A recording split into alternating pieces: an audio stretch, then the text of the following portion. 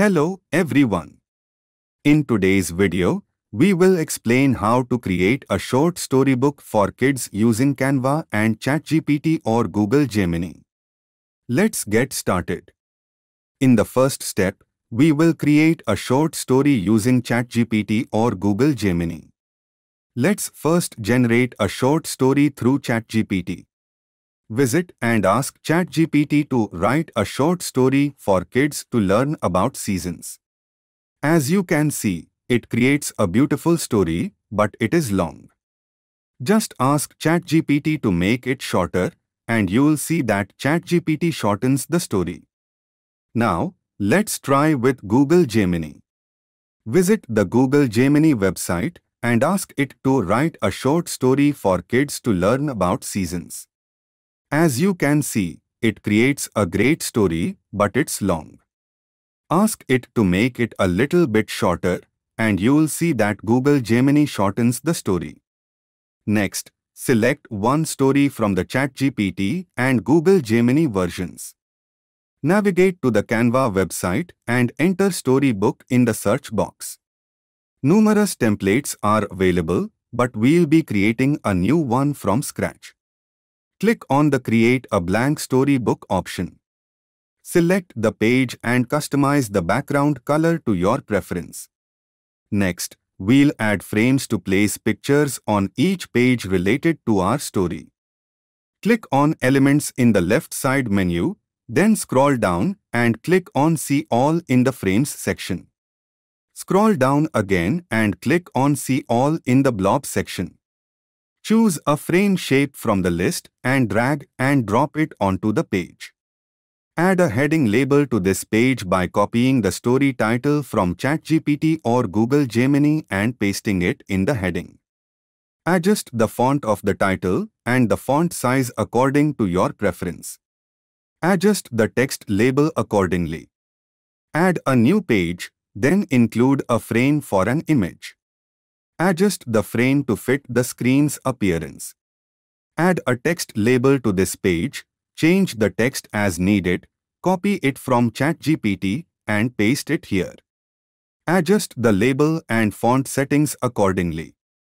Repeat this process for every new page until you complete the entire story. Place storylines and frames on each page in an appropriate manner. Now, the next step is to add decoration to the pages. Open the Elements from the left side menu and search for Kids Season in the search box. Add one of these cute graphics, then right-click on it and select the Layer option. Afterward, choose the Send Backward option to place the graphic behind the text and image frame. Set the transparency of this graphic to 35.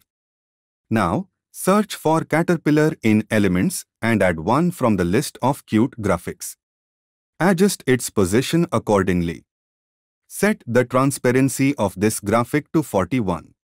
You can change the color of the title for clear visibility against the background. Move to the next page, search for Kids Season again, and select another cute graphic from the list. Adjust its position and send it backward.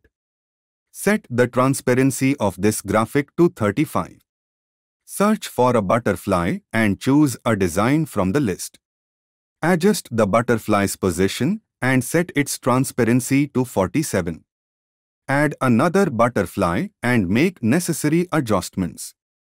Continue this process for each page, making changes to the text for clear visibility against the background. Repeat this process until you have made changes to all pages. Now, the next step is to create images related to our story page and then place them in frames on these pages. To do so, click on Apps in the left side menu. Scroll down and select the Magic Media app. If you cannot find it here, search for it in the above search box. The Magic Media app will create images based on our text prompt.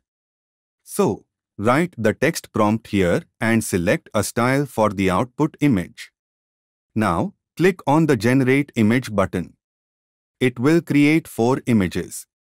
Select one from the images and place it in the frame like this.